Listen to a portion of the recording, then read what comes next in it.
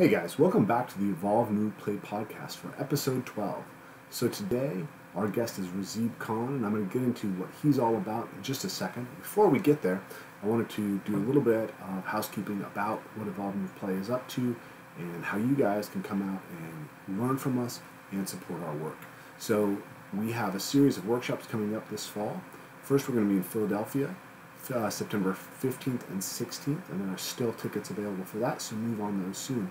Next, we're going to be in Spain, and this is one of our week-long intensive events, and these are some of the most powerful events that we can offer. And that's going to be the 1st through the 7th of October in the south of Spain, and you can find that in the intensive section on our website, evolvemoveplay.com. And then we're going to be in London on the 13th and 14th for a 2-day workshop, and then finally we'll be finishing up the year with a 2-day workshop in San Francisco, the 3rd and 4th. So make sure to join us for one of those events. We look forward to seeing you. Again, I mentioned this last time, but we have now started a Patreon, and we really appreciate your guys' support on Patreon so that we can continue to bring you high-quality guests like we have today and the best sort of movement, thinking, and development of the community. So thank you very much for any support you can give.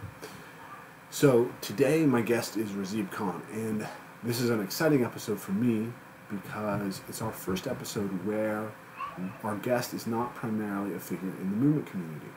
Razib is a geneticist.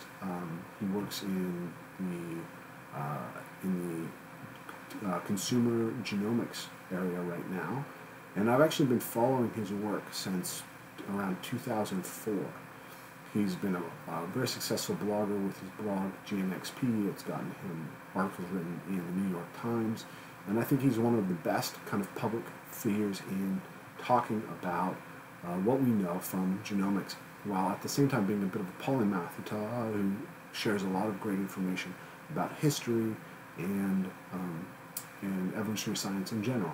So Razib and I particularly have one topic that we're going over here, and this is what I'm trying to do here is start helping the movement audience have a deeper understanding of a lot of the kind of primary issues that I see as relevant to grounding our understanding of movement. And in particular, we're looking at the problem of how culture updates and the evolutionary process of updating and what that tells us about the problems that we have with movement culture today. So Razib was a great guest, and I think you guys are going to really enjoy this podcast and get a lot of insight in it. So keep listening, and once again, thank you guys for your support. More of the populist paleo world, which I mean is what people distill from paleo thinkers. Like, for example, I know John Durant some, and he's a relatively sophisticated thinker in a lot of ways, and he's read my stuff as well. So he knows about human variation and evolution over time, all these things. And yet people who probably read John might not, get all the subtle details. The main issue is this idea that, well, we are hardwired a certain way, and that we are walking cavemen with Pleistocene bodies and Pleistocene minds.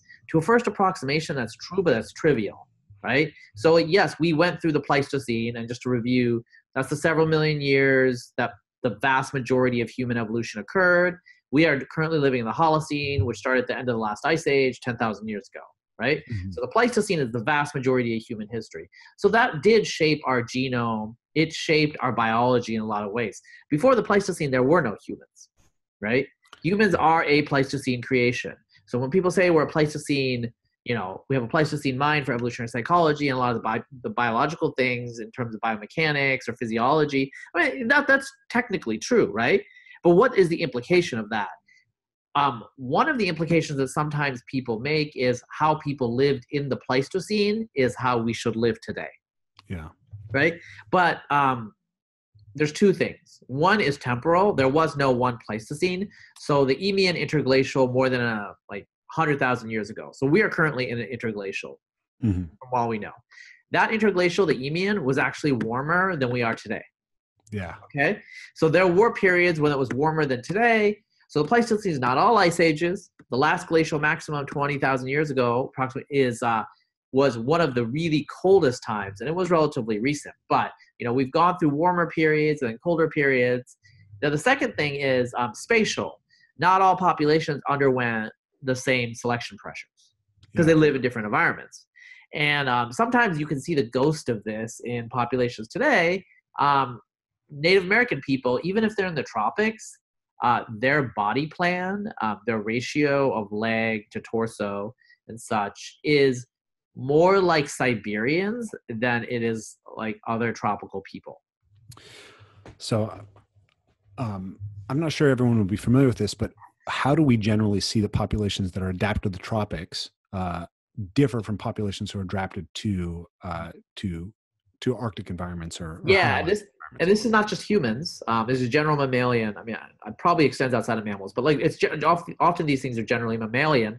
The populations of the tropics are basically have a higher surface area to volume ratio, so they're leaner looking, right? Yeah. So if you look at an Arctic wolf and you look at a wolf from say Syria, because there are wolves in the Middle East. Syrian wolves tend to be smaller and they often tend to be just leaner looking. If you're in the northern climes, you need more body fat usually. And to preserve heat, you will also often just get stockier, right? Yes. So basically, when you increase the surface area available relative to the amount of volume of an animal, you allow it to dissipate heat more effectively. Exactly. So that's just like a standard. It's basically, what I'm saying here is mammals are subject to physics. Yeah. And so your environment, evolutionary pressures can happen in, you can like characterize it in very different ways. But one way you can say is like, oh, well, they're environmental evolutionary pressures, so adaptations to environments. And then there's what we call biotic environmental pressures, which is like interspecific competition or disease, these sorts of things. The environmental stuff is very, very general across species, right? So you have all these laws like von Baer's law and other things that are just related, Bergman's rule, all these things that are related to size and shape based on latitude and climate. Mm-hmm. And so humans are subject to this too. People in northern climates tend to have a stockier build. I believe the legs are usually shorter. And they're just built differently. I mean, sometimes their physiology is different. There are populations in Siberia that seem to there's something with their metabolism where they basically give off a little bit more. They're a little less efficient, but that means that they give off more heat. Yeah. Right? And so they don't get frost as easily. There's an obvious reason why that's useful for them, right? And this is interesting from a movement perspective because we see that people who have these different type of body plans tend to excel in different things or need to use sort of different adaptations. Like lifters. There's a lot of lifters from West Asia. Yeah. Central Europe, Central Asia. Areas that have relatively shorter legs, which allows for better biomechanics for the application of force to a barbell. Yep. On the other side, the top sprinters in the world tend to come from West African heritage, where relatively long legs means that you apply power to the ground better for elastic demands. Mm-hmm. So to hone in a little bit here, there's kind of three. So when I look at the way that people describe evolution, the first error is that a lot of times people look at evolution as a teleological process. They think that there's some automatic direction towards evolution, and this, a lot of people within the natural movement space are also kind of interested in spiritual evolution, and this, which is great as far as I'm concerned, but it bothers me when they sort of conflate their idea about what the ideal spiritual development of a human being is with these ideas about how we evolved to move and what's natural for us. So can you tell us a little bit about the difference between a stochastic process, an evolutionary process, and a teleological process, and how kind of an evolutionary biologist looks at what it means that human beings have evolved in a specific way? Yeah, I mean, with the teleological process, in evolution, we don't even generally we don't think in that way. So, I mean, like in terms of, my understanding is that has a purpose, an ultimate goal point. Yeah. So if you're designing something as an engineer, you have a purpose for what, you want that mechanism, that device to do, right? So intelligent design, the intelligent design theory is, there is a teleology there. Like the designer has an intent. They're not designing willy-nilly. Evolutionary processes are not considered teleological because they're randomly exploring the space, right? Yeah. Now, on the genetic level, on the molecular genetic level, some people would argue, and this is actually like not some people, probably the majority view still, that our genetic variation is mostly determined by random movement, just sampling variance, like random genetic drift. But when it comes to our morphology and our physiology, like, stuff we do, you don't want to be random, you want 2 arms and 2 legs, etc. And the purpose, if you want to say it that way, in the proximate sense, is just to survive and to have more offspring. And so this is a stochastic process that's exploring a whole parameter space of possibilities. But what is selected are those possibilities that increase fitness in the short term. Yeah. Now, the issue with evolution is, in general, it's starting to get into philosophy, because there are ways where evolution can like look a little further, but have to do with various feedback loops and like evaluating it, like, group structures. But in general, evolution is looking like right in front of its nose. It's very nearsighted. And so this is one way evolution can, get stuck on a local optimum, right? So it's not actually the best solution. Like if it was a teleological process, it would eventually go to the best solution. Yeah. But actually evolution is never going to go to the best solution, because it went through a dead end and now it can't back out. So I think in general, the human spine is considered, our back problems are due to the fact that we are, originally quadruped organisms that transitioned to bipedalism. And there's just some problems with that. Yeah. And we haven't been able to like fix those problems. Have you run into the research of Lynn Isbell? No. Tell me about that. She's a primatologist, and she's basically arguing that snakes were one of the primary drivers of primate evolution. So we co-evolved with snakes, and snakes are probably the predominant predator of primates over the longest period of time. Okay. And she backs that argument by looking into the development of the visual system, and how the visual system is more sophisticated basically in the primates that have had the longest exposure to snakes, or have had the most potent, venomous and constricting snakes in their environment. Mm-hmm. I bring that up only, it's super interesting, and I think you'd be interested in it. But I bring it up because what's interesting is that's another example of probably a design flaw that we're just sort of stuck with. Yeah, because snakes aren't that big of a deal unless you live in Australia. And primates were not in Australia until we got there. Yeah. But more than that, so going back to that, the visuals, the mammal brain is set up as an olfactory brain. Yeah. Because we were during the age of the dinosaurs, which is actually the majority of the existence of mammals. So the Cenozoic, because we're still in the Cenozoic, is actually I think it's shorter than the Cretaceous, right? So there's a Cretaceous, Jurassic, Triassic, and it's just like, I think mammals have been around since the late Triassic, like in some Jurassic. So most of the time of mammals, we have been nighttime. We've been rats. Yeah. Yeah. And so primates, a few other organisms, a few other mammalian lineages have gone more diurnal mostly, but most mammals are still actually predominantly nocturnal. Yeah. So the olfactory bulb is close to a lot of the central structures that are necessary in the brain, because that's what made sense.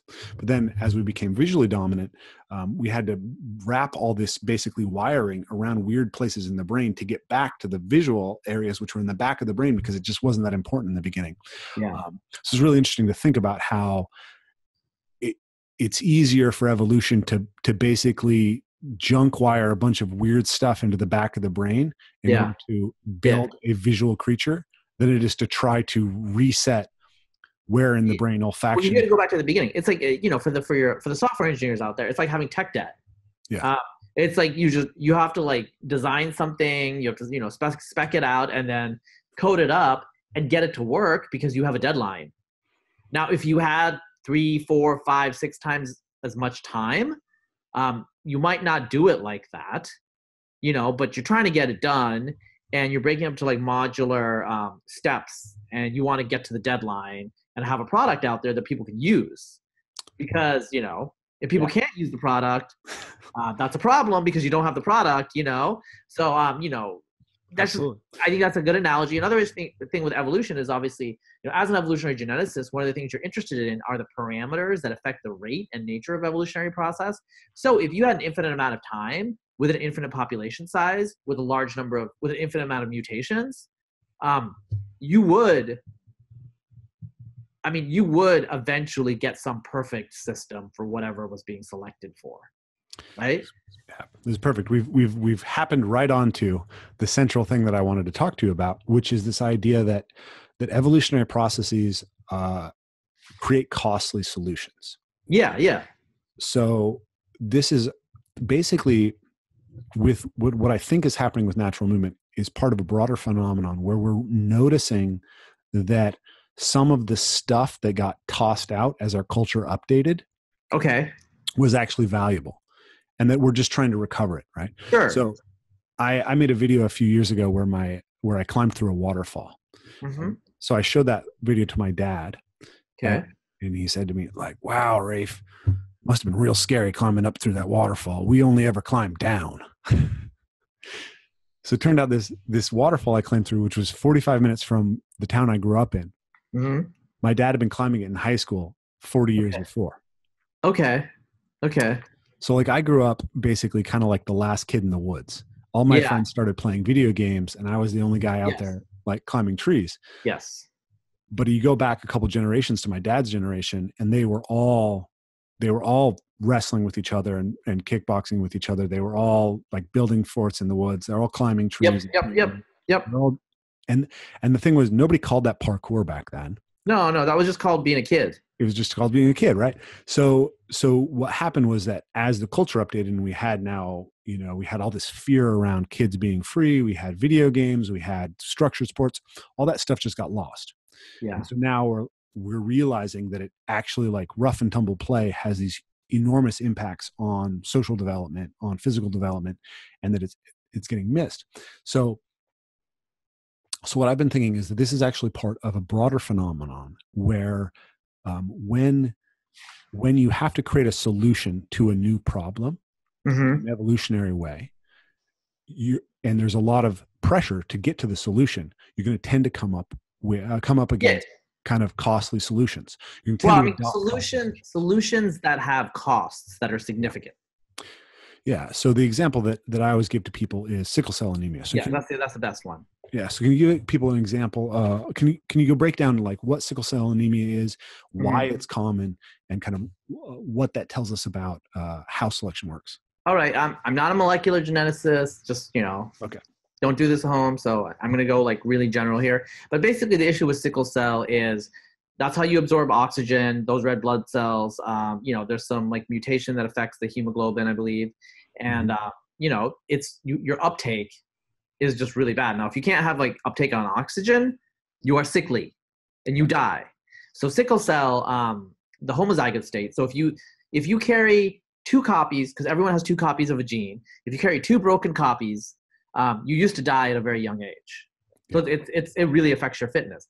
Now, if you carry one copy, it turns out that you're much more resistant to malaria, which used to kill many, many, many people. Like huge proportion of the population would be, infected with malaria at some point in large parts of Africa, also in the Mediterranean, Southeast Asia. Actually malaria was present as far north as New York City, in the 18th century. So public health can really, because of mosquitoes. But in any case, so you have this pressure of malaria, which is affecting more than half the population potentially. And so you select for this sickle cell because malaria is bad. Like if you have a chance of getting malaria once or twice, I mean, you might like reduce your, lifetime. Like it might reduce in half your chance of like living to reproductive age, So sickle cell, if you have one copy, you're much more resistant to malaria. So that's good. So it gets selected. The problem is when it gets selected, it increases in frequency.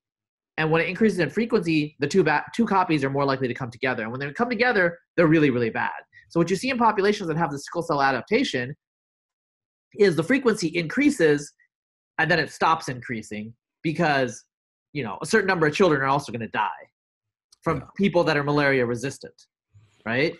They're not going to die of malaria. They're just going to die of, the sickle cell disease. And so you have this suboptimal solution, which we've had it looks like the latest genetic research, we've had it for about 10,000 years. This is actually an evolutionary conundrum for me because I'm like, why hasn't there a better solution emerged? And sometimes it can take a while.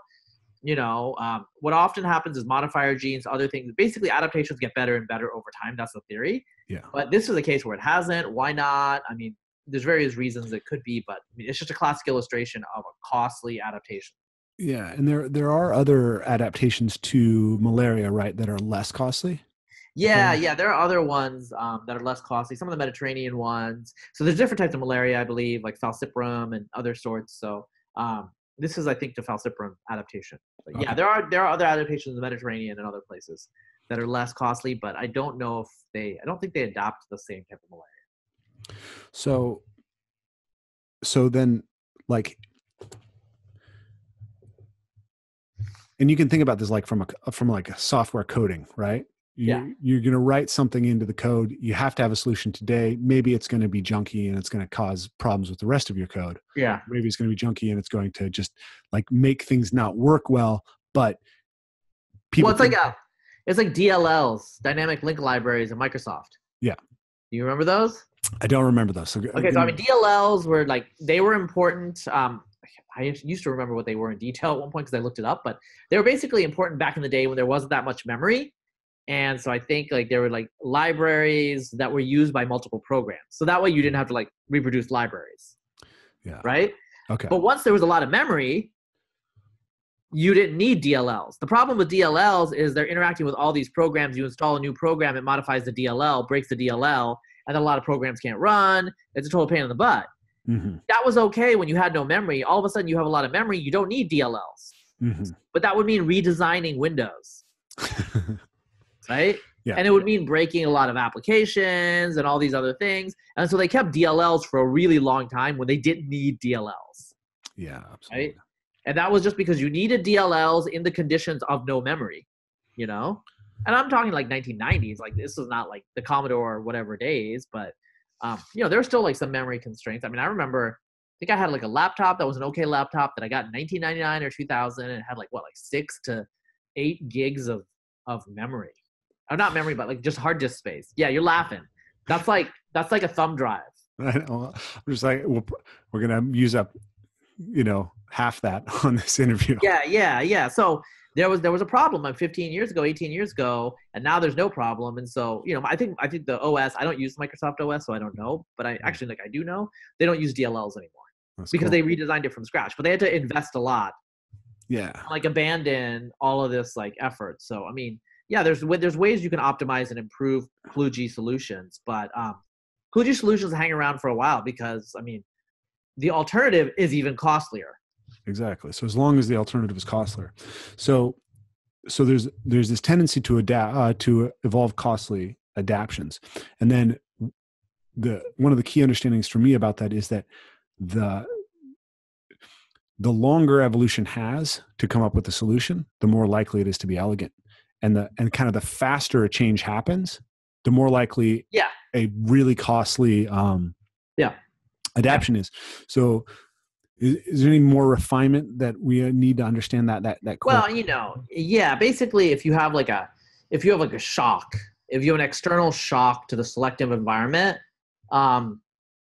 basically what happens is you can think of evolutionary process as just scrounging around for the best option available. Yeah. Right? The best option available that like can keep you alive, it's like triage, your body is going into shock and it's shutting things down, and that's bad, but that's better than the alternative. So you get these like crappy mutations. You're like, they've been hanging around. They're not that good. They're at low frequency because they're selected against, and all of a sudden they're beneficial. Okay, let's use these because that's all we got. Yeah. That is all we have. And, initially, like that's all you'll have. But over time, the theory is there should be other mutations that mask the bad effects. And so it'll get better and better and better. Right? So if the selection pressure stays the same, so one of the issues that you have here is if the selection pressure keeps flipping back and forth, you're always going to be off balance on some optimum, Yeah. I want to get into that in a second. So, So there's two things that evolution can do then, right? So once you adopt a costly solution, then you can adopt modifications that make modifier it genes, modifier variants, yeah. Or you can, or a different solution to the same problem can arise via mutation and outcompete the costly solution. Yeah. There would be competition. There would be competition. Yeah.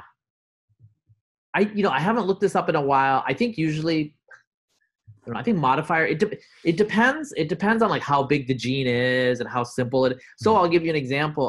There have been multiple ways that we've developed lactose tolerance, right? Yeah. It's because it's a big gene, and basically what you need to do is you need to break some process that shuts it down when you're an adult. Yeah. Right? And there's lots of ways to do it apparently. Okay. Right? Because you're just breaking some regulatory process, you know? So there you have a situation where like if it had been bad and we don't actually, it is actually bad. It is bad to want to continue drinking milk beyond a certain, you can imagine because the fitness cost is like your mother never weans you. Yeah. You could still be, in theory, you could still be breastfeeding when you're 10. I've seen it. Okay, well, you live in the Pacific Northwest. I'm from there too. I know how that goes. All I'm trying to say is this was in West Virginia or Virginia, North Carolina. Okay, farmers markets, people are very liberal, but there's a cost to continuously like want to drink what's actually a child food when you're not a child anymore, and so your body's shutting it off, right?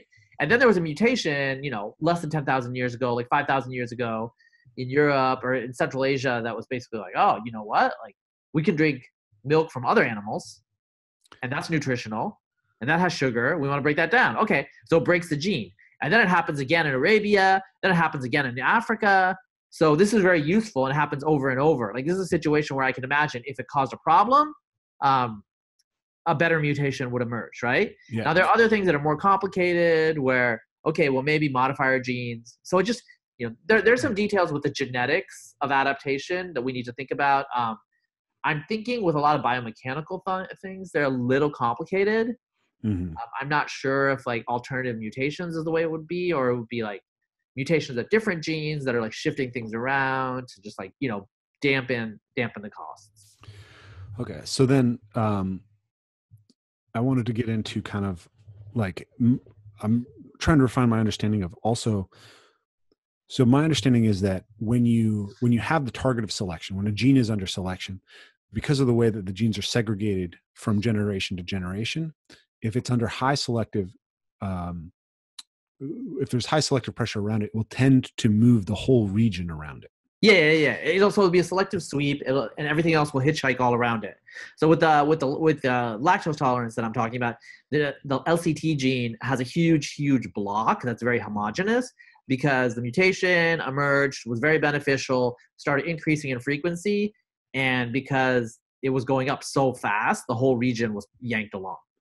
So there's another way that seems to me that we have a potential to sort of create junk in the code. Yeah. Well, yes, you're not saying it the way that I would say it, but I actually know what you're saying, so you've inferred the correct issue. If you have other genes or other mutations that are hitchhiking along, so long as the fitness benefit is positive, that region of the genome will increase. But if the positive variant has right next to it a negative variant, what you can have is a negative side effect. This is not exactly it, but there's something called like the gene environment, the gene. The genetic and phenotypic correlation matrix, where you change a trait and has all these side effects. Because a single gene has a lot of effects, right? Yeah. And so, you push one way and that causes a problem in the other direction. Okay, that's one thing that's going on. Another thing is what you're saying directly in a genetic sense, where you can have a negative variant, a problem mutation hitchhike along, and you're stuck with it. At least until like recombination breaks it apart, and then eventually selection can drop that one away independently from the one you want. So we could say that changes that are sort of orthogonal to the thing that's being selected. And they could be negative or positive or neutral. Yeah. Can be driven by something that's under selection. Yeah. Traits, just like genes, can hitchhike along from a gene, from a mutation. I mean, like, give you a concrete example. Pigmentation. It looks like a lot of the pigmentation pathways are all affecting your skin, but some of them affect eyes and hair. Mm-hmm. It's highly plausible that the blue eyes and lighter hair are simply side effects. They're tissue-specific gene expression side effects of those specific loci. There's a lot of genes that affect pigmentation, but a few of them seem to have selective expression in eyes and hair. So when you tweak those genes to have, say, like a 15% effect on skin, it has like a 90% effect on eyes. Yeah. So that gets into the other thing that I wanted to bring up, which is the fact that, as you mentioned, genes have pleiotropic effects. Yeah. Right. They have effects all over. So one of my favorite examples that you've talked about extensively on your blog is the EDR gene. Yes.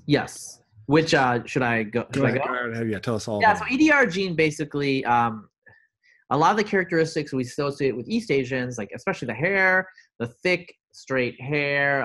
There's issues related to their sweat glands. So EDR is glands? Huh? I think they have fewer apocrine glands, right? Yes, it is apocrine. You're exactly correct. I didn't want to say it because I was like, oh, is that the right one? Because there's different types of glands, Yeah. But in any case, basically it's a recessive trait. A lot of these are recessive traits. You have to have 2 copies of EDR, and it's a master regulatory gene that has a huge role in early, basically like cell differentiation in the zygote and embryo. So it does a lot of things, and it's really important early on in development. When you have 2 copies of the derived variant, which is the new mutation that emerged probably in the last like 20,000 years. So it's in moderate frequencies in Amerindian populations. It's in very high frequencies in Northeast Asia, in particular, say Korea.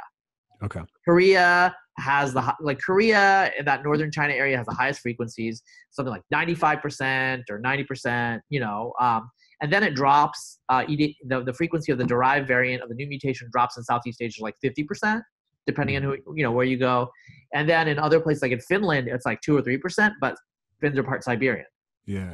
Right? So it's a telltale sign of recent Asian admixture or ancestry pretty much everywhere except for the New World among Amerindians. And it's associated with all these traits. We don't know what it's selected for, though. Yeah, I think that's so fascinating. So you mentioned the hair form. There's the apocrine glands. It also affects the shape and like firmness of breasts, doesn't it? Hey, you said it. I didn't, bro. Okay. I was trying to leave that out. I mean, I don't want you get in trouble with PG as whatever. So I just think it's interesting because we know that it's having all these effects. Doesn't it even have effects on tooth form? Yeah, the shovel-shaped incisor. Shovel-shaped incisor. It's happened multiple times. I think it's shovel-shaped. It's happened multiple times in human evolution. Neanderthals also had shovel-shaped incisors. Also, this is not totally related. Ancient DNA has shown that hunter-gatherers that lived in Scandinavia 5 to 10,000 years ago, many of them also had a derived variant of EDAR. Interesting. Separately derived or the same? Last I checked, it was the same one. So it's been floating around for a while. But it disappeared in Europe. The Finns are the only ones that seem to have it now. So, and they're recent admixed. So it disappeared in Europe. Yeah. Okay, so let's continue with the central idea. So if we know, okay, there's you can have a mutation that allows you to fix a problem, but that mutation has cost, right? Yeah. If you have anything that's under positive selection, then it can hitchhike regions around it. Yep. And then a gene can have effects across many things. Yeah, pleiotropic. That it has this pleiotropic effect. So if all of a sudden, the toy example I like in my head is, imagine that all of a sudden you had to say score 10 points a night in the NBA to be able to have children. Yeah. Okay. Yeah.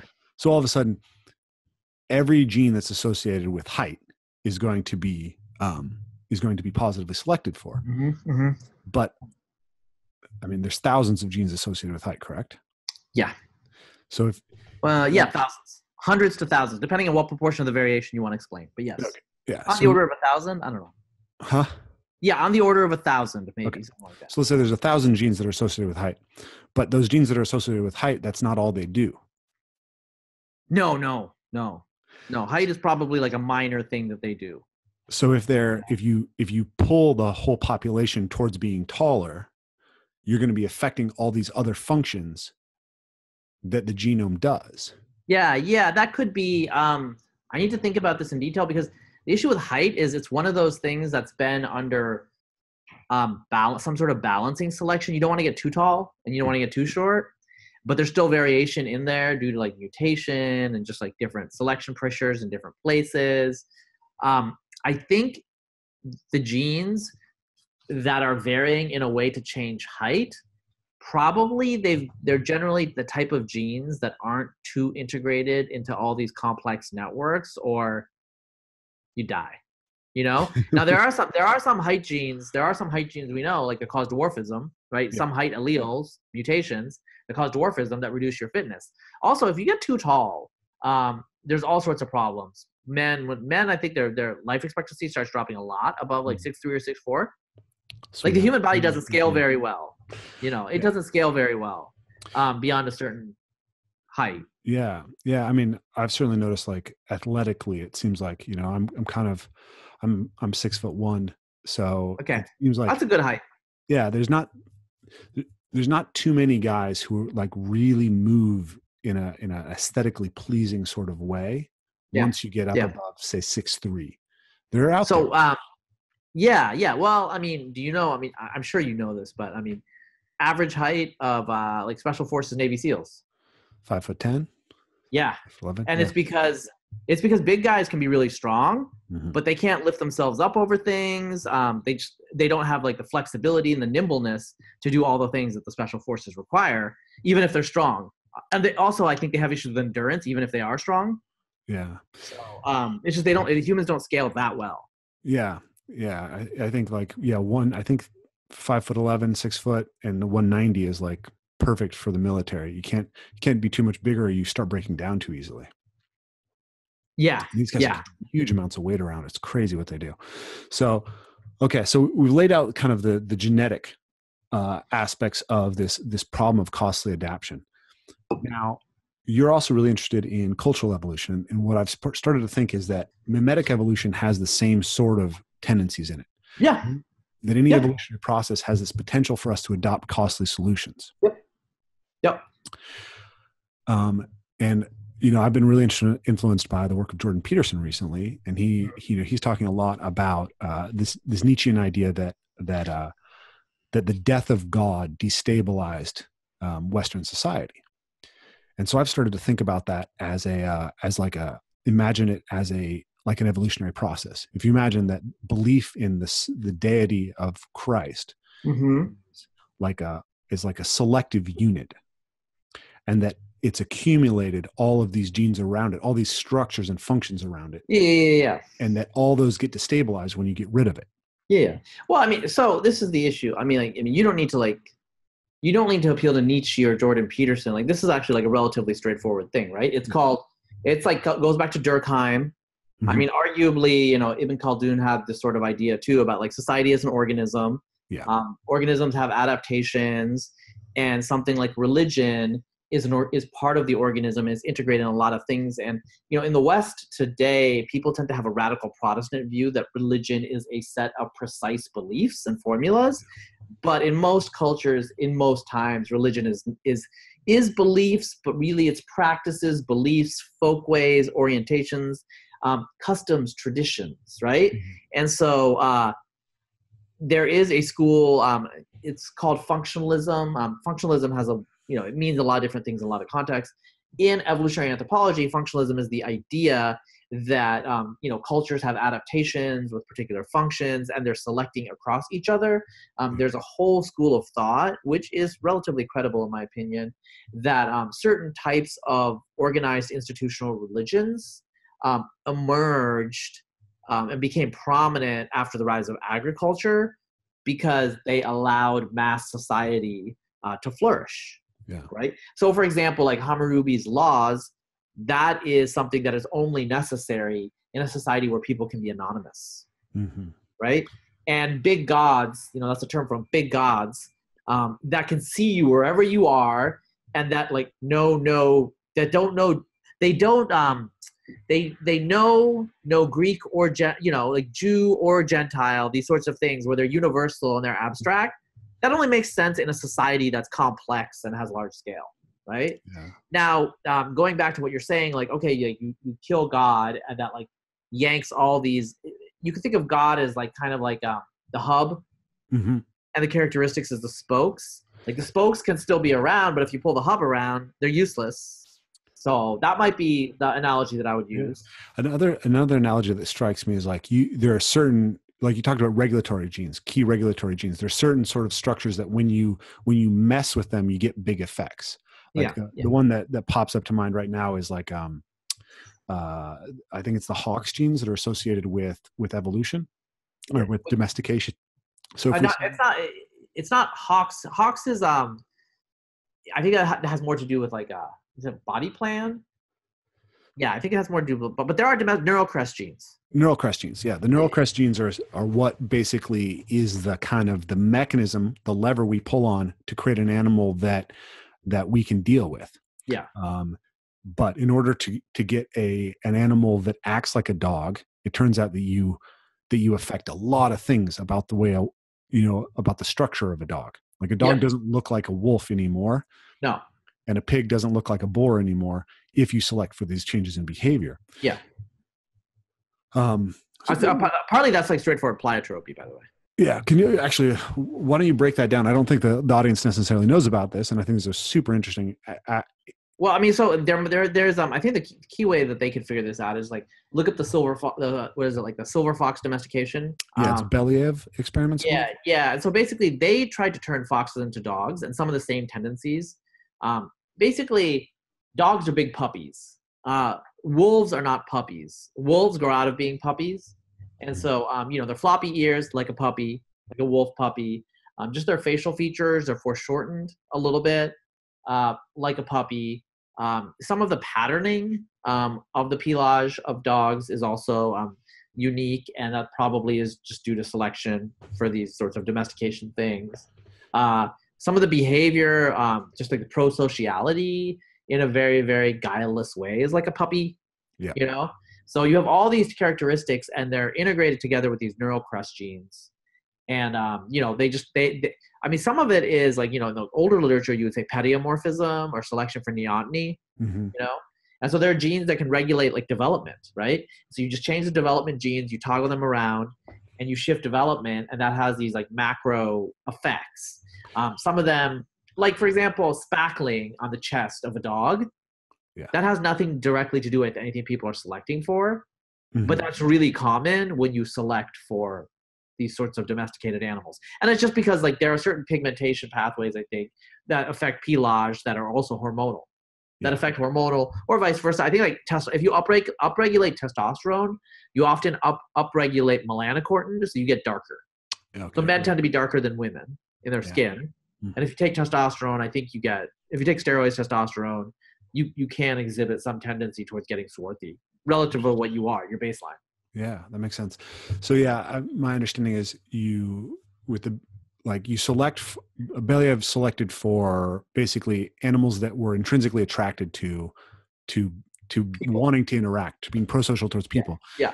And then you saw that essentially all the ways that a dog, all the different types of ways that dogs differ from wolves showed up also in foxes. So you got floppy ears, you got changes in the tail form, you got changes in hair length characteristics, you got curly fur showing up, and you got the coloring, which is interesting because you talked about melanocortin. So my understanding is as the neural spine develops, the melanocortin comes out, or the melanin, the pigmentation comes out, and it starts at the spine.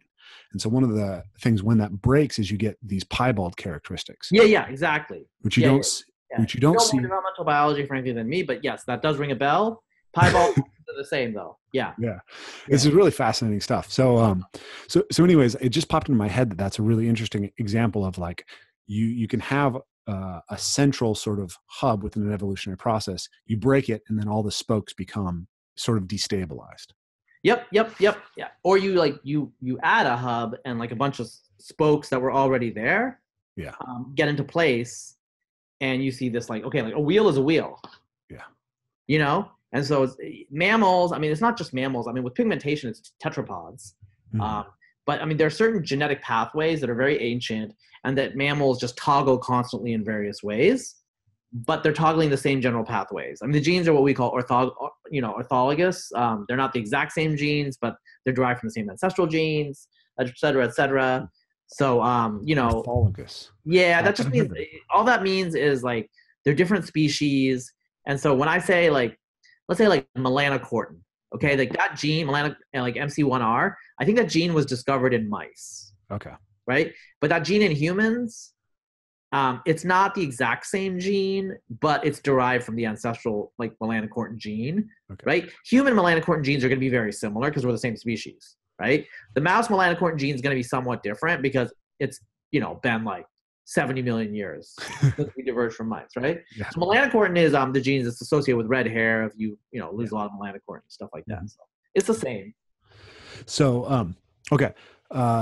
This is kind of a little bit of a tangent off of what I wanted to talk about, but I think it's really worthwhile and would be very interesting to my audience in particular.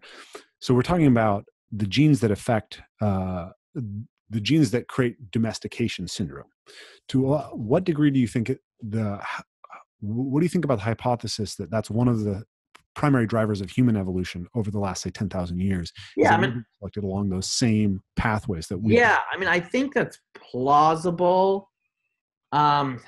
The testing of it. So one thing that they found is, so if you want to look at the pigmentation, humans have gotten lighter. Okay. It seems in Eurasia over the last 10,000 years. But when people have looked at pigmentation within populations, depending on how you define it, the lighter people within the populations are not any more domesticated in behavior, Mm-hmm. So there's not the behavioral differences that you would expect. Yeah. So the hypothesis, I think, is a plausible hypothesis, and it's been validated in some organisms, but it doesn't seem like that's been validated in humans. So what we need, we know humans are more gracile right now. Yeah. Okay, like you can't deny that. Our teeth are tiny. There's various other things. Shortened. Yeah, it would be really hard we have to be somewhat pro-social or at least inured to anonymous interaction if we've lived in agricultural societies for 10,000 years. Yeah. Right? So if you're an Australian Aborigine, you might predict, because like they were hunter-gatherers until very recently, that they're might be less comfortable in sort of like anonymous, like, really dense. I mean, I know like Mongols, for example, it's like a stereotype, but they don't like to be indoors in buildings if they don't have to be. I mean, I mean, a lot of people are like that. Yeah, I mean, I find that interesting because, like, obviously this is very plausibly just sort of a kind of romanticism about myself, but I have I'm a very outdoorsy sort of guy, right? And I'm big, I'm physically robust, I'm fairly. You're kind of primal, bro. And bro. I have ADHD. And I believe that, tell me if this is correct, but I remember running into findings that ADHD, the gene, what is it? DRD5? DRD4. DRD4, okay. Yeah. There's variation. Yeah, there's variation in that. So there haven't been very many follow-ups, but people have been writing about this for a while. Yeah, I seem to remember that in pastoral populations, it was under positive selection. Yeah, it could be. I will tell you, I know people that are going to be investigating personality variation across human populations as a function of what you would say is mode of production. Okay. Right? So if you're like descended from like peasants that have been peasants, it's just, the issue is like, if you are a Norwegian Sami, your ancestors have been nomadic for a long time, as opposed to if you are Italian, your ancestors have been farming for like, I don't know, like 8,000 years or something, Yeah. So, and living in villages for 8,000 years. It's hard to imagine that the distribution of personality types is going to be exactly the same in those two populations. But people need to investigate that. Partly they don't understand the genetic basis of personality types. They understand that it's heritable, but they don't understand the genetic basis too well. Yeah. So that we're going step by step in that direction. That seems really interesting. Just to go back for a second to the idea of human domestication, because I think that's something that my listeners will be really interested in. We use some pretty more specific language. We talked about gracilation. Yeah. Gracility. So we used to be way more robust. Yeah. Like if you look at skulls from 10 to 20 before 10,000 years ago, they're just like, I mean. So when you say gracile, basically thick-headed people. Yeah, gracile just means basically slimmer, less lighter built, light skeletons. I mean, I think skeletons are probably like energetically expensive. So, like to give an example to people, like a bulldog has a robust head, or a mastiff has a robust head, whereas like a whippet has a gracile head. Yeah. Basically, just like lightly built, or like a Maine Coon cat versus a Siamese cat. Yeah, although a Maine Coon, a lot of that's like fluff. But I mean, I used to work in cat genetics, so I got to be clear on that. No, that's cool. I mean, one of the issues is like, when you say someone's heavy set or stocky, but they're actually not fat, they don't have body fat really. It's just that they literally are heavy set or stocky. I mean, some of it is probably just like their bones are like, big boned is a euphemism for being overweight, but these people were big boned. I mean, not, they were literally big boned, and there are big boned people today, Yeah. I mean, I'm one of them. Like people generally guess that I weigh about 190 pounds, and I'm closer to 215. And if you like, find someone of similar size to me, and you like look at how big their fist is, or wrap your fingers around their like. Yeah. And I'm the descendant of like civilized people. I'm relatively lightly boned. My wrists are pretty. So like I'm at the opposite. I have very narrow waist. I don't have like. Didn't put on too much extra bone. Because like I wasn't gonna go running around hunting. I don't know. So. And then the other aspect of it was you talked about the foreface. So this is something we see in almost all domestic animals, is that the length of the snout shortens relative to the length of the snout in their ancestors, right? So puppies have small snouts relative to adult ones. Some young mammals tend to. Yeah, and that's very noticeable in humans compared to Neanderthals or. But Neanderthals were human. True. Anatomically modern humans have relatively shortened forefaces compared to. We're flat-faced. Yeah, flat-faced. We're very flat-faced. So, I mean, the standard explanation for that is we got small teeth, small jaw, flat face. We process our food. Yeah, it's food processing. Our food is just not very tough. Yeah. Like Neanderthals, like it looks like, I think when they look at their teeth, like those people were chewing a lot. They were doing a lot of chewing and mastication. So I don't know what they were eating. I mean, they're like sophisticated enough. They must have had fire, I think that fire is like 2 million. There's still arguments, but I think the hypothesis, it probably goes back to Erectus. Yeah. So it goes back a long time. So Erectus is about 2 million years ago. I think it's closer. Yeah, it depends on how you define it. I think it's closer to 1 million, but 1.5 to 2 million. Yeah, something like that. You're right. Yeah. I think Dmanisi in Georgia is 1.8 million, and I think they say that's Erectus. So yes. Yeah. 2 million. Erectus is kind of a big. It's a big catch-all. It's a big catch-all. It's like stuff that's like a long time ago and kind of different, and not a hobbit. And not a hobbit, not an Australopithecine. Yeah. So I mean, the theory is we became gracile partly because we could. Settling down for agriculture, you're eating like this like crappy gruel all the time, but you're not eating all the tough, stuff that you used to eat. And also, another issue is like just in terms of your nutrient, I mean, you're not getting as much calcium as you used to. Like in terms of the diversified hunter-gatherer lifestyle, you get a lot of micronutrients, you get a lot of minerals, you get some protein, you get some fat.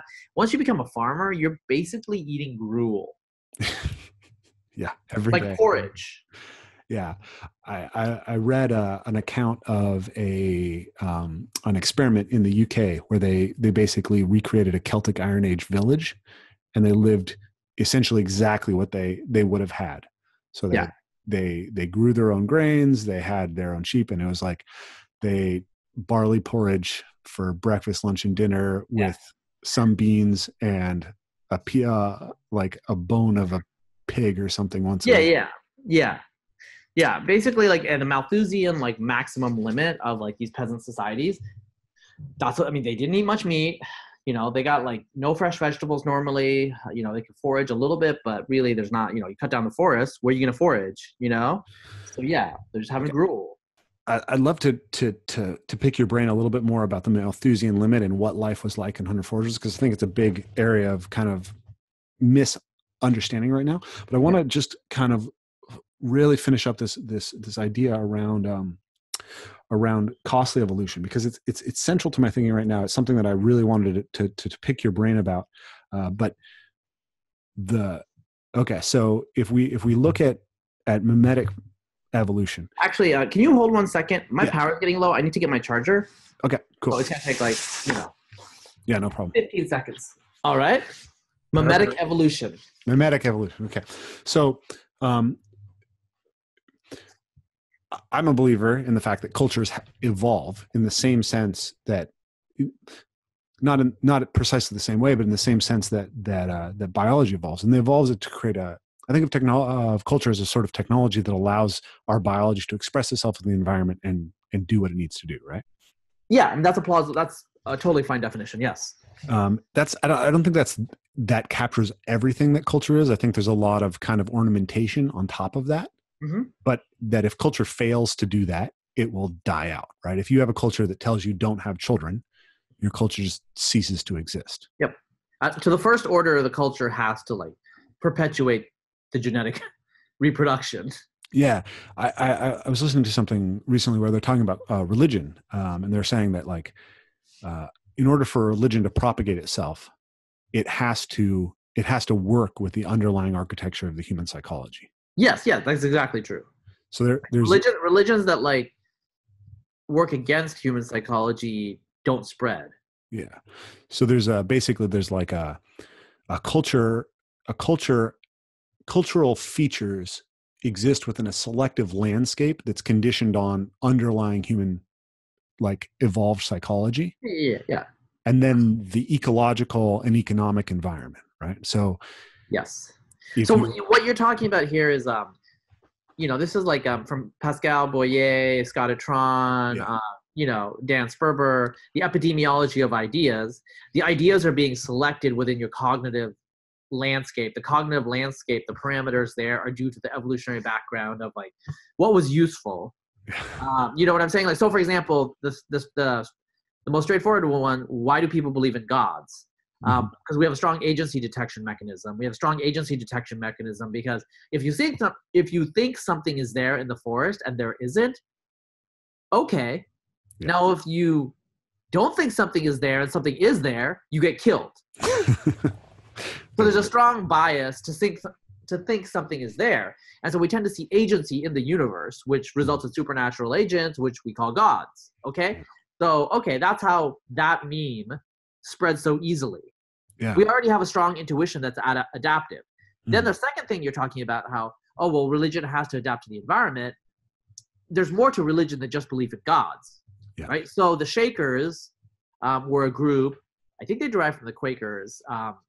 But anyways, they're a radical Protestant group. They believed in, and this was actually a belief of many early Christians, including St. Paul, of celibacy, even if you were married. Yeah. Right? And they believed in God, so they were religious. But their belief in celibacy was not adaptive on a cultural level. Yeah. Shakers are gone. Yeah. Like they recruited through adoption and other things, but really the reality is like that sort of recruitment only worked when there were a lot of poor kids that needed, like now there's a foster system. Okay, so that actually that takes me in an interesting place, because I think about that in reference to the modern Western world, right? I think that culture kind of has two. You have a horizontal transfer of culture and a vertical transfer of culture. Yeah, exactly. Looks like right now, the current sort of iteration of Western culture is extremely virulent horizontally, but it's aspects of it. but it tends to decrease vertical transmission, right? Because everywhere that it's becoming more common, people are having fewer children. Yeah, but the vertical transmission. So the vertical transmission. I think you're conflating cultural to biological. Well, because vertical transmission can be cultural and biological. Yeah. I'm not. Just you have biological children doesn't necessitate that they have your culture. Sure. And just your biological children, they're not your biological children, doesn't necessitate they don't have your culture. Yeah. Right? I totally get that. What I'm thinking about over time is that if groups are able to stay within themselves and promote a culture that's pro-natalist, that culture will tend to expand over time, right? Yes. Like, the Amish are a good example. Like you look at the population curve of the Amish. I mean, they're a small percentage of the population, but they're going up and up. Yeah. Their absolute numbers have increased a lot in the last 100 years. Yeah. Okay, but let's move on from that for a second, because I want to kind of get to this last thing, which is my basic, the basic thing that I think what I'm doing is recovering positive cultural technologies that have got junked in the code. I see. That's what natural movement is about. And I think it's part of a broader cultural trend that we're looking at, where we're needing to be able to sift for value within older cultural technologies in a more effective way, because we're having to update. And we have this central problem, which is that, so if culture is this adaptive process that is constrained by, allowing you to function in an economic and ecological kind of landscape. Yeah. What happens when the speed of the change in the landscape increases exponentially? Yeah, and it is. Yeah, I mean, a lot of messed up stuff happens. So the reason that this Western culture is expanding so fast, I think there's two reasons. I think one is the epidemiology of ideas. Eating a lot, doing whatever you want to do, fuck y'all. Sorry, I just swore. Is it's attractive. Now, historically, you couldn't do that. Yeah. Because if you're on the Malthusian limit and you have like scarce resources, you need to, pick your battles. Today, we live in a cultural plenitude of surplus. And so people can do whatever they want. If you want to like tell your family to go to hell, you're not going to starve to death. Yep. In the past, you would. Right? Confucianism makes sense because, I mean, someday you're going to be old and, also you might need your brothers and sisters, et cetera, et cetera. We don't need that today. Today, we have the state. Yeah. We have the state to take care of us. And so, but why do we have all these things? Well, we have all these things, a large extent, science and engineering and innovation, and like Western culture it just killed. It just crushed. It slayed, so to speak, all the other competitors.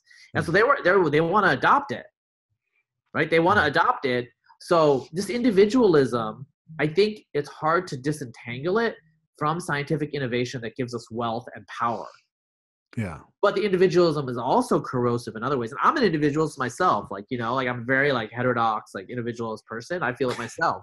Yeah. I mean, it's easy. I mean, I want to make my own decisions and have my own house and do my own thing. And you're not going to tell me that's the American way. Yeah. But the side effect are what you're talking about. I have friends who, they're like real example, I think I told you this once, but like, they're just like, we have to live in New Jersey because, we don't have that much money. And, the guy is like relatively senior at Goldman Sachs. So he's like comparing himself. Yeah. Well, it's not like I have like a house in the Caribbean. I mean, I just have like a really nice house in Hoboken or wherever, and I go on trips to the Caribbean every year for like, 3 weeks. Yeah. So I mean, that's like a modest lifestyle of like, that like, $400,000 a year can like, give you. Yeah. Or I have friends, like I do have a friend, and like they're just struggling in Palo Alto with like a household income of $350. I mean, it's a struggle. Yeah. So that's a real problem. So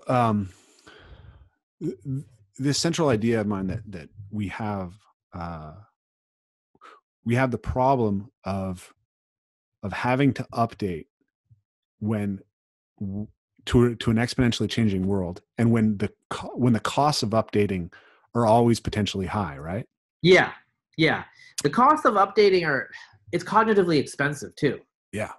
You just want to do what everybody else does, what feels good. Don't overthink it. Don't overplan it. That's why credit cards are popular.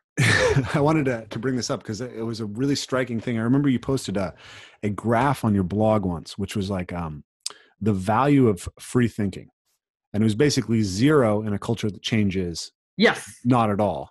Yes. It's highest in a culture that changes moderately. And then it goes back to 0 when the change is too fast. Yeah. The issue with the changes too fast is you develop a new solution and it's out of date. Yeah. I think that's what you're recalling right there. Mm-hmm. You want like a moderate level of change, probably to optimize individualism and innovation and creativity, or incentivize it, right? If there's no change, you should just do what your ancestors did because you're here. Yeah. There's no value to free thinking because the solutions have been accumulated over time, and the likelihood that you're going to come up with a better solution to the same problem that your ancestors have faced for 10,000 years is relatively low. It's low, and you're just expending time and effort doing nothing while other people are getting ahead. So I think this is such a central problem that we face, though, right? Like how technology and capitalism and world politics are moving faster than they have any time in history. Yeah. And that's only going to I think people have no idea how problematic the development of artificial intelligence is. And I'm not even talking about this might be the last human century. Yeah. And not because of a global catastrophe of the environment. It could be we allow the emergence of our successors. Yeah. But even if you posit that for whatever reason AGI never comes into existence. Yeah. It's impossible for some structural reason. Even if you posit that, aside from that, yeah. Just look at as we improve our ability to create limited intelligences that solve any set of problems that humans have, we're going to be shifting the ecology and economics within which human behavior operates in massive ways. You remember the Biggie Smalls song back when we were youngins? More money, more problems.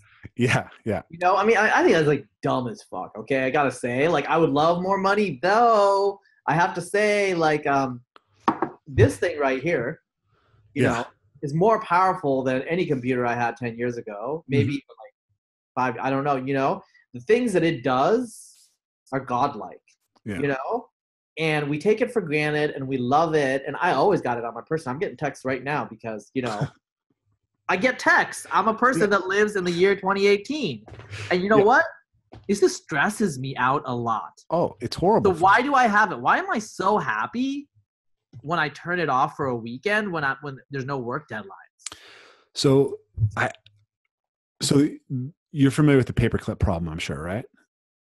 No, I've heard of it. I forgot it. Tell me again. Okay, cool. So the paperclip problem is basically if we created an AGI, or if there's a singularity, or a moment in which a artificial intelligence becomes self-aware, and then it can start augmenting itself and fixing itself.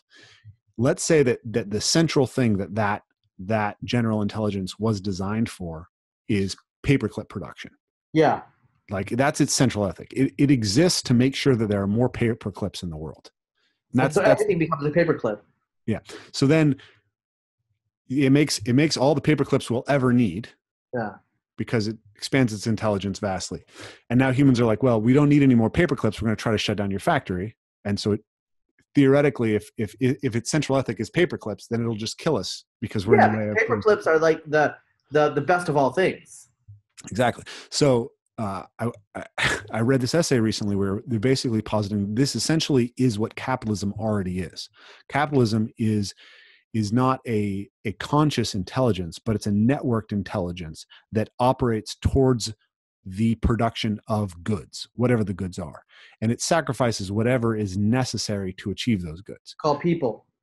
Yeah. So we are all the beneficiaries of this intelligence. It has, 138,000 people a day are lifted out of extreme poverty, and it's because of capitalism, free trade, and technology. And I think people are way overconfident about the idea that like they would like living in the Pleistocene. Right? It's like you really want to go back to a world where 30% of your male kin are going to be murdered. What I like to tell people is we live in utopia. We just don't know it, and we never will know it.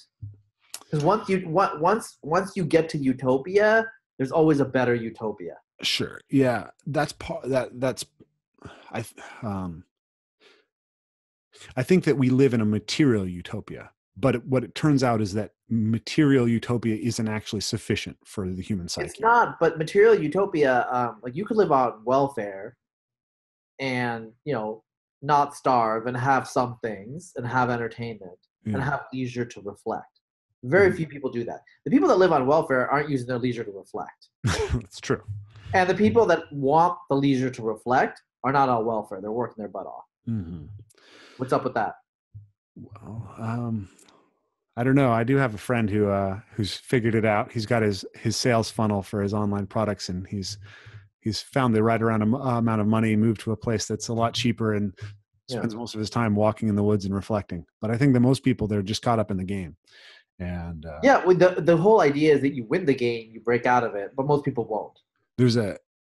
Capitalism has a cultural power. Yeah. You just want to be involved in that game. So what I notice, what I see is that we have this problem where we have unmatched affluence. It's driven by capitalism. But what capitalism wants is to treat human beings as fungible entities. Yeah. So it wants production. Yeah, it wants to disrupt anything that prevents you from being a fungible asset.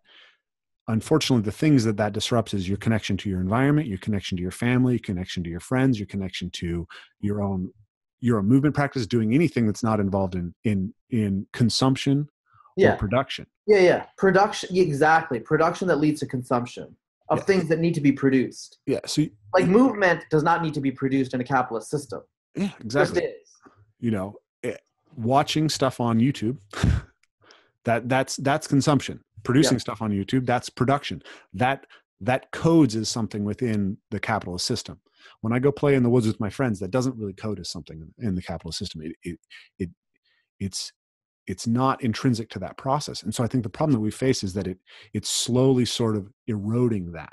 Yeah. Then the question we have is, how do we build a sort of cultural structure that allows us to harvest the benefits of that system? Because anyone who thinks that we're walking away from that either is okay with the murder of like 5 billion people, or just isn't serious about, like, from my perspective, they're not thinking seriously about the problems that it's already solved and how difficult it would be. I mean, this is a complicated issue. There might be no final solution because like evolutionary process never ends. Yeah. It's always racing itself. One of the medium-term solutions is simply going to be that the future is inherited. So, for example, we both have 3 children. Yeah. There's an opportunity cost to that. Yeah. If we had 0 children, we'd be partying, bro. Yeah. And we'd be like going on vacations and figuring out what to spend our money on. Because I got friends like that, and they got a lot of money, So we have and like we can justify it to ourselves, and I think we do. I mean, like we would never go back to 0 or even like 2 or 1, whatever. Our children are precious to us. Like they're not fungible. Yep. They're not fungible units. They are what the whole idea is about. So let's just set that idealistic part aside. The people that enjoy the life of maximal production so that they can individually consume and do not reproduce to the next generation, that ethos will not reproduce to the next generation vertically. Yeah. Right? And so what you're saying is what if our children horizontally are influenced? I mean, that could happen too. But the reality is within any given society, the people who have children, for whatever reason, their personality, their beliefs, etc., they will be the future generations. Okay? True. The future belongs will adapt. go up for it. The future will adapt. Now, you could also say something like, well, the people that are doing the most innovation are the childless. And so when you have a situation where everyone is having children, there'll be no innovation. And then eventually the population will increase to the point where we go Malthusian again. Mm-hmm. Right? So, I mean, that's something that you could say. But all I'm trying to say is, you know, Russia went through a huge population crash after the fall of communism because the society was under such shock. And communism was bad. And I kind of hate communism. And I wish people would talk about communists like we talk about Nazis, because it was responsible for tens of millions of deaths, you know. But capitalism that Russia was subjected to, like the kleptocracy, that was the birth rate dropped by like 50% or something, like within like 5 years, right? Like it was a dying society. It's kind of bounced back now, partly because it's figured out different things, and we might not like Putin and like the new Russia, but it's a stable society. First thing people need is a stable society, right? Their quote democratic society in the 1990s, which was really run by oligarchs, was not a stable society, right? Yeah, so, you know, we are going through a period where there's like population decline in huge parts of the world, but as you were saying, like groups like Amish are having huge population increases. What happens is when we think of an aggregate total fertility decline, that masks the fact that there is substructure within a society. Yeah. So over time, every successive generation is going to be from the subgroup that has a higher fertility for cultural reasons. Usually it's cultural reasons, because fertility has swung so fast. There are some genetic reasons between differences in fertility, but that's probably not affecting any of this, because fertility has crashed so fast in so many societies and sometimes bounced back up so fast that obviously there's like cultural incentives that are going on here, like the baby boom and then the baby bust and stuff like that, that in the future, it'll be the people that value having children and that value foregoing pure hedonic consumption in like some short-term, like, you know, sensory manner, that are going to inherit the future, I guess, is the way I would say. Also, another thing is, like, you know, like you're talking about like movement and just like, you know, interacting on waterfalls. We have a problem in America that everybody knows about: helicopter parents, an overly legalistic state where, you know, you get prosecuted if you don't pay attention to your children when they're down the street. Even parents, even families and parents like you know, like my family, like, you know, my wife and I, we oppose this, and yet the social norms are so strong. You don't want people glaring at you and like thinking your kid is lost, so you have to kind of keep them in check. So there's this like stable state that everybody kind of hates, actually, and it's totally irrational. But it's like it's the social norm, right? Eventually, people are just going to say enough, you know, and it'll change. That's basically like, we just have to wait. It's a non-linear system. Right now, it's in a stable state. But eventually people will just say, you know what, this is ridiculous. You know, kids used to walk to school. I think the problem with that attitude that, I mean, like, I don't think it's a problem specifically to this, like, kids walking to school problem, but the problem with the attitude that, like, we're stuck in a bad, stable state, it'll just change eventually because people will get fed up, is that if you let pressure in the system build up for too long, then you get a massive revolution instead of a shift. And those massive revolutions tend to be really costly. That's the communism problem. That's the bullshit. It's like an earthquake. Yeah. So it's like you want to make small changes intelligently, regularly. Yeah. This is kind of the Nassim Taleb idea, right? Like you want to create a system that has small problems that happen regularly. Yeah. Because if you don't have that, then you're gonna run into the cliff. It's gonna shatter. Yeah. The social society will shatter. Yeah. I mean, but I think like a lot of the things that you're pointing to are of a piece with the regimentation, commoditization. I sound like Adorno or somebody, which I don't need to, but the cultural Marxist, you know, critique of modern society and capitalism and how it's not really free. And I mean, there's something to that, but I mean, the issue is like, well, what's the alternative? I don't see a better alternative right now. When there is a better alternative, we'll go to it. Well, that's sort of what I'm trying to comprehend, right? This is maybe the project, right? My project is really about movement and how movement helps us kind of like recover a lot of these things that we value. When people come to my workshops and they are with a tribe of people for a week, jumping around and climbing trees and having saunas, like they feel all those things that this society isn't giving them. And and I think that that's just kind of like part of this broader worldview of like, what are the central aspects of human life that produce value for us? Yeah. That we need to kind of like, that perhaps we never articulated properly in the past, and we need to be able to extract out and keep those as principles so that they don't keep getting sort of tossed out in the cultural update. I think I don't know if there's a solution to the problem of this exponential change. I think it might just wipe us out. Like if it goes to AGI, we just might not exist. But if there is a solution, it seems to me that it lies in being able to more effectively extract the most important principles from cultural technologies of the past. Yeah. So one of the reasons why I'm interested in having this conversation with you, because I know that you've dived deep into Greek philosophy and Chinese philosophy to try and kind of ask this question, how to live the good life. We have not progressed any further. We are still having the same arguments that they have. Yeah. I mean, if you read them, it's like, okay, you got it. Yeah. Okay. I think I saw this on TV the other day, but and I think Steven Pinker's wife, Rebecca Goldstein, she wrote a book about Plato. I'm going to be totally honest. Like, I thought the book was a little much and a little precious, but it was basically about what Plato can teach us. Mm-hmm. I think the idea though is good in terms of, there's a lot Plato can teach us. He doesn't need to, Plato and Aristotle don't need to teach us about slavery. There are certain things that we've learned that they don't, they weren't perfect. But I mean, if you really, I like Chinese philosophy in part because that's considered alien to our culture. And yet you look at their arguments, you're like, oh, I see that.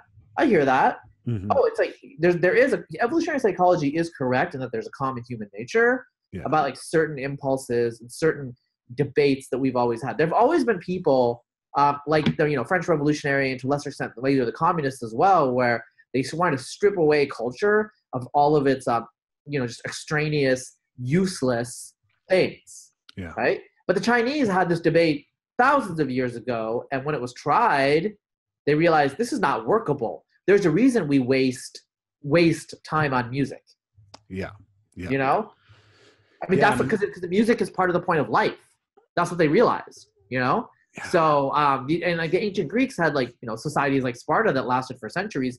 But when you look at what the Spartans were, they were so one-dimensional in their competency and their virtuosity that you realize they didn't have. We don't know anything about Spartan philosophy because they didn't have Spartan philosophy. Mm-hmm. They did pretty well at the Olympic Games and they were really good soldiers. Yep. And they also didn't work because they had a helot slave class that did everything for them.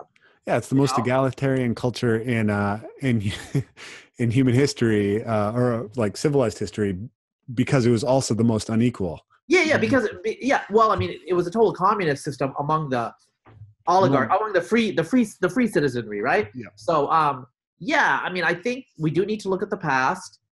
You look at the past, you say we have the same argument. The main thing is the exponential that you're talking about. I think that a lot of the philosophies that emerged 2,500 years ago during the Axial Age emerged because that was a time of cultural and technological change. Yeah. The Iron Age was just ripening. Mm-hmm. Iron changed a lot of things in terms of the means of production because it was a cheap metal and it democratized metal. You wouldn't necessarily use copper because it was too soft for a lot of agricultural tools, I think. Bronze was expensive. Yeah. Bronze is for killing people. It's for weapons. Yeah.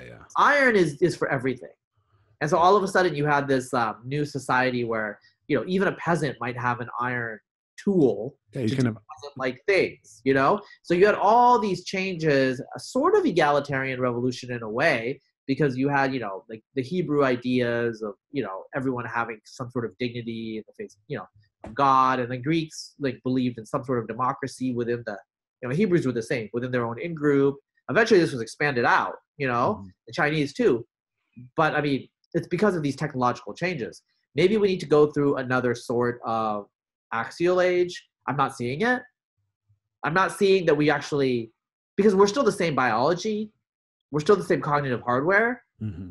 And so I think that's one reason why we haven't really created a new religion since Islam, a world religion. And in fact, Islam's let's be honest, not that different than Judaism and Christianity. Really, we haven't created a new type of religious meme for 2,000 years. Yeah. Christianity took the Hebrew ideas, merged it with the Greek ideas, got this new thing, and then in the East you had Buddhism. out of Hinduism. Like those were new things. And then it's kind of been the same since then. And maybe it's because like the cognitive hardware it doesn't allow for too many other variations, and it's a pretty good adaptive match to what people find plausible and good, and so that works.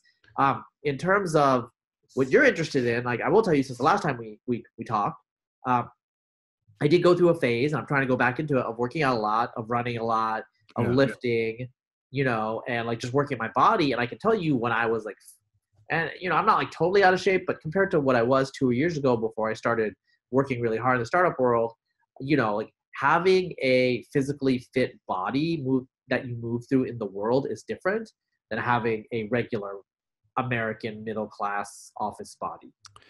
Anybody who's been physically fit knows that. Yeah, I mean, I've meant to make this point, but we have the solution of affluence, but then nobody's hungry, or people don't really need to be hungry in the Western world and increasingly everywhere else. And metabolically, it probably is best that you are hungry. That's the reason intermittent fasting is coming into vogue. Yeah, some hunger is probably not bad for you. People don't need to be cold. They don't need to really there's far less like infectious disease. All these things are great for us. Like I really think about, as a parent, like, would you want to go back to a world with the levels of child mortality that were typical of every society prior to ours? Yeah. But right now in the West, depression is increasing, anxiety is decreasing, and suicide is increasing. And we have this political divisiveness that is just getting more and more virulent and destructive. And so I think there's this central problem that we need to face, which is this. I think that it's driven by the same thing. The same thing that's making things so great is making us miserable.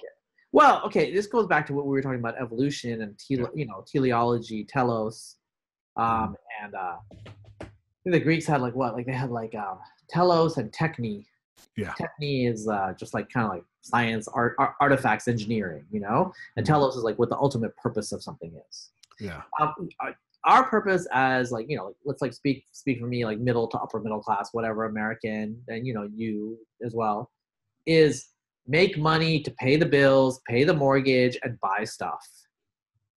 And our kids are inculcated that, like they need more books. My kids need more books. They need more Kindles. They need like more gadgets. They need expensive, but they have like my 3-year-old has a more expensive bike than I ever had when I was a child. And I did that because I want the best, quote unquote, best for them. Yeah. Well, if we go back to that idea that capitalism is a intelligence in some sense, like a distributed intelligence, like an ant colony that is oriented towards the production of goods. Yeah. Essentially, what you're describing is the behavior of an ideal cog in that system. Yeah. Yeah. We are cogs. We are, we're widgets, like we're not like, we don't have we think we have an independent existence, but we're on the treadmill. That's basically what you're saying. We're on a hedonic treadmill, and we don't have any long-term purpose. We're at the short-term optimum, right? So like our lifestyles are kind of like kludges, like in terms of, next year we're going to like appreciate the finer things in life, but next year there's a new iPhone X27 or whatever, I know you're kind of like, you view Peterson as sort of like just a popularizer of the insights of the past. Yeah, I do. But I think he's got something really, I'm both skeptical, but also very fascinated by his idea that this destabilization of the religious framework of the West has given rise to this tendency towards ideological possession. I would really... Yeah, well, I mean, I think the idea is like, if like supernatural religion declines, because this is not just a Peterson idea, supernatural religion declines, political religion will arise. Some of them, I mean, I'm going to be totally honest, like some of the most intolerant, oppressive, puritanical, annoying, obnoxious, inhuman, just, you know what I'm saying, are left-wing atheists. Yeah, yeah. They are the most annoying fucking people sometimes. And I speak as someone who, probably most of my friends, most people I'm close to are probably left-wing atheists. Now, most of them, if they're friends with me, they're not the most puritanical, idiotic sort. Yeah. And you froze. You there?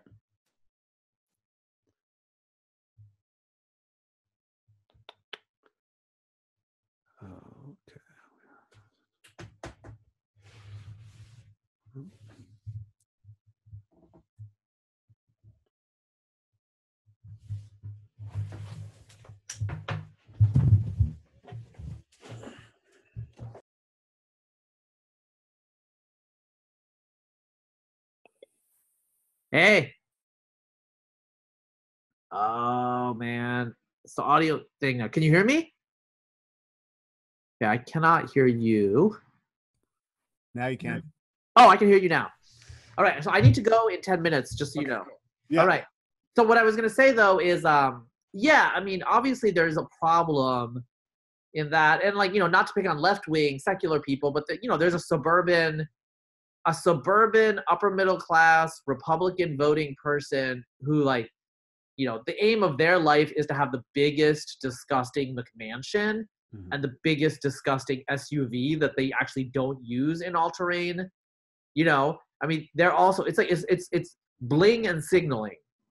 Yeah, I mean, I have a real hard time with the SJW crowd too, but I think that they're not the only example current of sort they're of symptoms. They're not the cause. Right. Like I think that like I would say that I tend more towards libertarianism on a lot of issues than maybe some of the other polls. But I meet a lot of libertarians who seem to worship the market as a kind of god and expect it to be able to fix everything and be utterly irrational about it in the same way that the SJWs are about, diversity is always the greatest thing. Or another one that I recently run into is you recommended that I get involved in the rationalist community the last time we met. Yeah. I've run into a lot of rationalists recently who like they worship reason. Like they've made reason their god. It's a fetish. And it becomes this weird recursive thing that they're stuck in. And they can't kind of comprehend some of these. You need to have like some axioms that are not reasoned to, because that's just how it works. Yeah. Right. Exactly. And sometimes like rationalists, they have a difficult time accepting that. But I mean, I still have to say at the end of the day, rationalists, like, they're much more reasonable than say SJWs or a lot of materialistic types, Yeah. Which is frankly, most Americans are people of our class. Yeah. Like we're stuck in the material world, and that's why we get fat. That's why we don't, do the outdoors, even though we aspire to. That's why we don't have time to work out, but we can Netflix binge. Yep. Yeah. So I feel like we're just really getting into this conversation about like where these values take us and what your background is on the philosophical stuff. But I know that you have to leave really soon. So I think that we should kind of like just wrap it there. It's not the best stopping point, but it's going to be the stopping point for today. And maybe you can come back on the podcast and join me again. Yeah. Let's do a follow-up, bro. Okay. So I'm going to,